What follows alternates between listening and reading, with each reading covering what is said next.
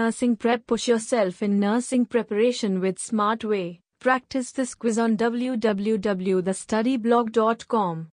Physiological integrity. An unresponsive patient with diabetes is brought to the emergency department with slow, deep respirations.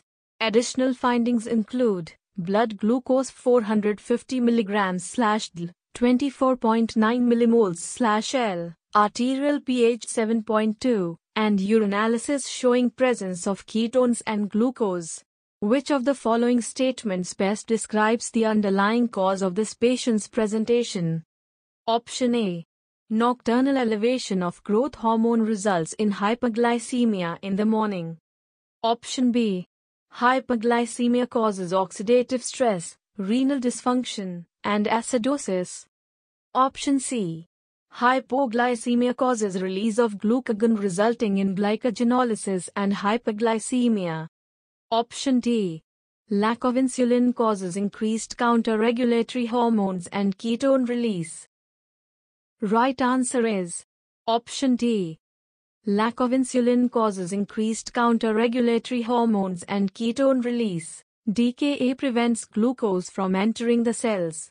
The body releases and counter-regulatory hormones and undergoes lipolysis in an effort to increase glucose, resulting in hyperglycemia, ketogenesis, and acidosis.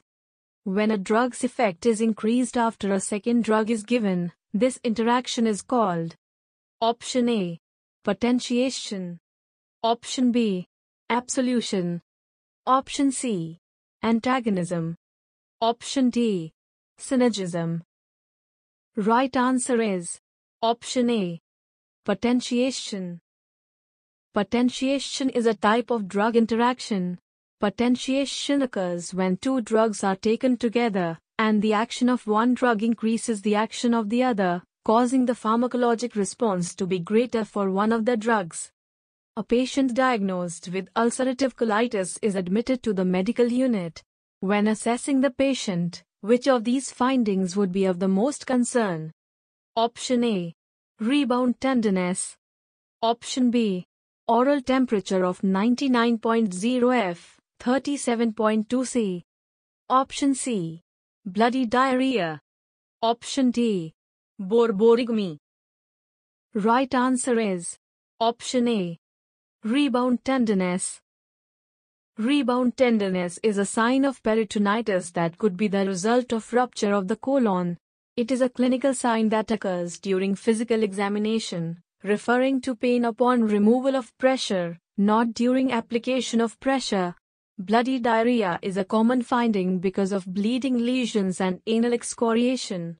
A temperature of 99.0 F, 37.2 C, is within normal range, and chronic inflammation may keep temperatures within the high normal range or above.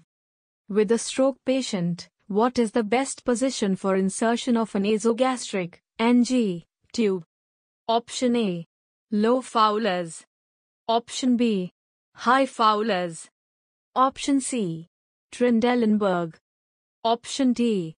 Supine. Right answer is Option B. High Fowler's. High Fowler's position is the best position to avoid aspiration. Have an emesis basin and suction equipment nearby, since tube insertion can cause temporary nausea.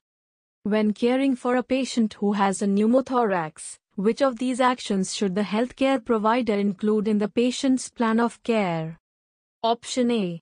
Encourage the patient to breathe deeply and cough regularly. Option B. Vigorously massage the tube every 2 hours to promote drainage. Option C. Empty the drainage chamber every shift and record the amount. Option D.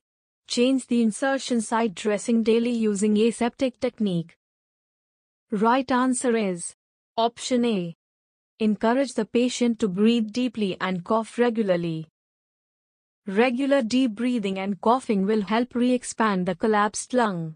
The dressing is changed per protocol or as needed when it becomes soiled. Routine massage, milking, of the chest tube may excessively increase intrapulmonary pressures and may damage the lung. Tracking the amount of drainage each shift is accomplished by marking on the collection chamber. The healthcare provider is assessing the glucose level of a patient with a diagnosis of diabetes. Which of these is most helpful in evaluating this patient's long-term glucose management? Option A. Fasting blood glucose level. Option B. Hemoglobin A1C. Option C. The patient's food diary. Option D. Urine-specific gravity. Right answer is Option B. Hemoglobin A1C. The A1C blood test gives information about the average levels of glucose for the previous 3 months. It is the most accurate method of tracking a patient's compliance. The A1C test is based on the attachment of glucose to hemoglobin, the protein in red blood cells that carries oxygen. In the body, red blood cells are constantly forming and dying, but typically they live for about 3 months. A child with a peanut allergy has also recently been diagnosed with asthma. The healthcare provider instructs the parents on ways to prevent the child coming in contact with peanuts. This is because the child is at increased risk for which of these problems? Option A. Painful rash and urticaria. Option B. Anaphylaxis and respiratory failure. Option C. Projectile vomiting and diarrhea. Option D. Headache and seizures. Right answer is Option B. Anaphylaxis and respiratory failure. The child who has asthma is at greatest risk for death secondary to anaphylaxis, a severe type I hypersensitivity reaction caused by a food allergy. Type I hypersensitivity reactions can cause a range of signs and symptoms depending on the severity of the hypersensitivity response. A patient is prescribed a thiazide diuretic for the treatment of hypertension. When teaching the patient about the medication, which of the following will the healthcare provider include? Option A.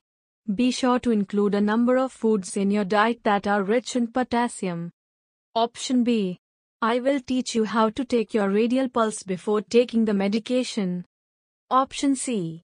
Take this medication each day with a large glass of water after your evening meal.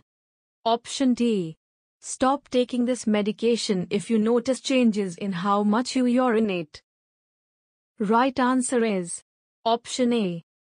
Be sure to include a number of foods in your diet that are rich in potassium. Because thiazide diuretics produce an increase in urine output, the patient should avoid taking the medication in the evening so that sleep is not interrupted. Potassium is lost in the urine along with sodium and chloride, so the patient should be instructed to include potassium-rich foods in the diet to avoid hypokalemia. Examples of potassium-rich foods include avocados, spinach, sweet potatoes, yogurt, and bananas. The patient receiving chemotherapy is experiencing stomatitis. The healthcare provider should offer the patient Option A. Vigorous oral care with a commercial mouthwash. Option B. Hot soup for lunch and dinner. Option C. Plenty of ice chips between meals. Option D. Warm saline rinses 4 times each day. Right answer is Option D. Warm saline rinses 4 times each day. Stomatitis is irritation of the lips, mouth, tongue, and oropharynx which occurs when chemotherapy kills healthy cells that are rapidly dividing. It can impair nutrition, speech, sleep, and quality of life. Warm saline rinses are non-irritating and help eliminate bacteria which can cause infection. Other nursing interventions include gentle oral hygiene and administration of a topical analgesic as ordered by the physician. The healthcare provider is evaluating effectiveness of discharge teaching for a male patient following an abdominal aortic aneurysm, AAA, repair. Which of these statements made by the patient indicates the teaching has been successful? Option A. I should avoid being around people who are sick. Option B. It is possible that I may experience some sexual dysfunction. Option C. I will take my radial pulse each day and keep track of the rate. Option D. I will be able to resume my usual workout at the gym? Right answer is option B. It is possible that I may experience some sexual dysfunction. Male patients often experience erectile dysfunction after AAA repair due to decreased blood flow to the pelvic area during surgery. Also, the expanding abdominal aorta can compress and damage the nerves and blood vessels of the penis. Patients are taught to palpate pulses below the level of the repair, not at the radial pulse. The strength and quality of the pulse is more important than the rate. Thanks for watching. You can also practice this quiz on www.thestudyblog.com, link in description box. If you have any doubt, ask in comment section, and you like our video, then do like, comment, share. Subscribe our channel for regular updates.